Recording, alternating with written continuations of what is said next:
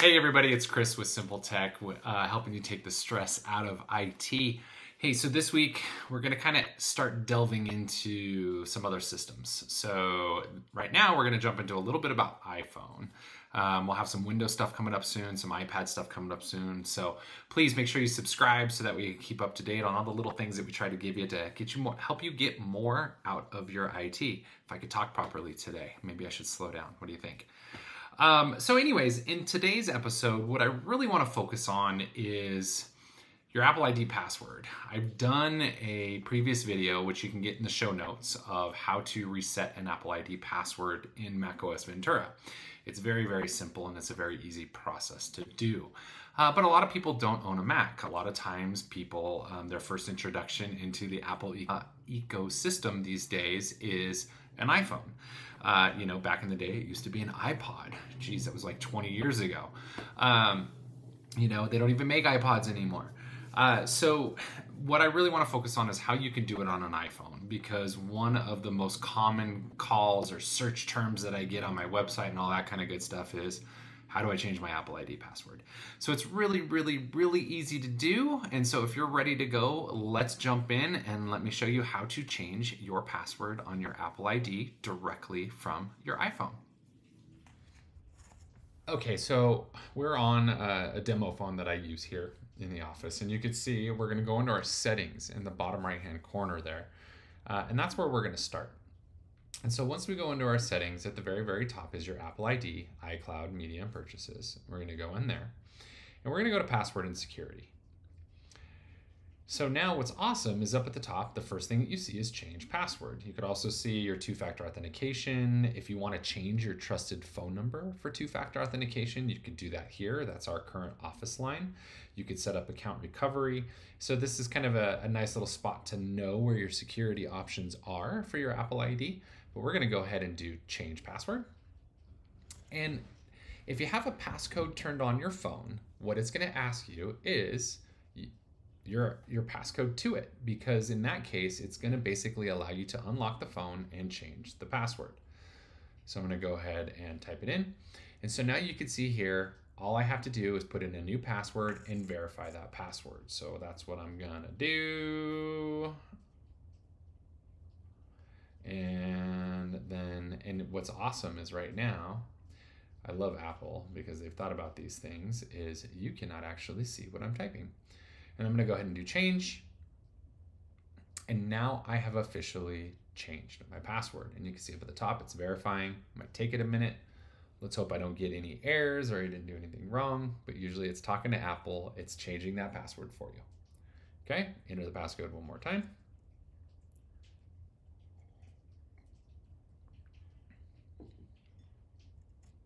And now my password has officially been changed for my Apple ID. So now let's back up. Let's talk about the fact that maybe you do not have a passcode on your phone. Most people do these days, whether it's Face ID, Touch ID, that still typically, that still requires a passcode to go with it, a 4-digit number or a 6-digit number.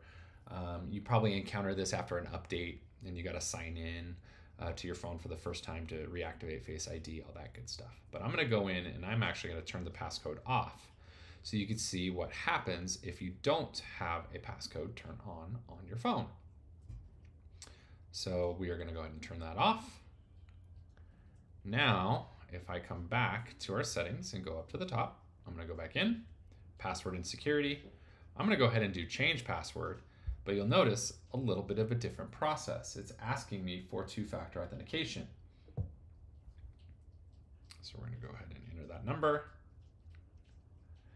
And now it says, okay, well, what's your current password and what's the new password that you want to use?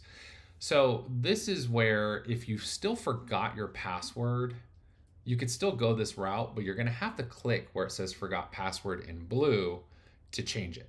So you're still going to have to go through the forgot password process, but it at least brings you here.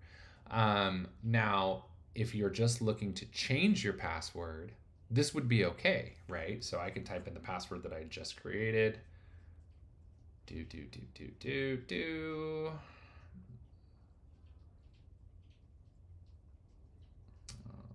better make it something I remember.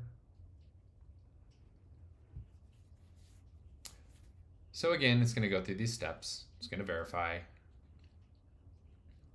I'm just glad I typed the current one in correctly that I just changed 20 seconds ago. All right, perfect, that's it. Now my password has been changed, and you can see the phone is just like, well, wait a minute, what do you want to do? Okay, so now I got to go to settings. I got to re-enter that password that I just changed. And it will require that on all your devices. So keep that in mind. Any device that you had that password on, it's going to require you to sign back in. Okay, and there we go. So changing your password from an iPhone is actually a really, really easy process. If you have Face ID enabled or Touch ID enabled, by default, you're going to have a passcode on the phone. And that's the best way to do it, because oftentimes you're changing your password because you forgot the old one, not because you just want to change it. And that happens a lot. You know, we buy a phone, let's say 2 years ago from Verizon, AT&T, or Apple. You know, you go through the process of setting it up and you type in that password that you have for your Apple ID. And if that's all that you're using it for, you know, your Apple ID is on an iPhone, you probably don't type it in very often, and chances are that you're probably going to forget it. So if you have a passcode on your phone, really easy to go through those steps to go ahead and change that password. The one kicker is when you don't have a passcode turned on your phone, it is a little bit different of a process if you forgot your password. You could still go through those same steps, but what you saw was that you're going to have to go through the forgot password link to go ahead and verify some of your details and some of your information, so that way you can go ahead and reset that password. Now, this is also a great way for you to change the password if you just want to change it. You know, if you feel like you've had a security breach or it's been compromised in some form or fashion, that is still a great way to do it. When you do change your password going through that, one of the things, I didn't go through the process entirely, but one of the things that will pop up and ask you is if you want to sign out of all your devices. So if you're changing your password because you think it was pardon me, if you think that your account was compromised and you go through the passcode process, one of the questions it'll ask once you change that password is like, hey, do you want to sign out of other devices? And I do believe it comes up in red. So if you click on that button, it is actually going to sign out of all the devices that Apple ID was signed into, and it's going to require the password to be entered again.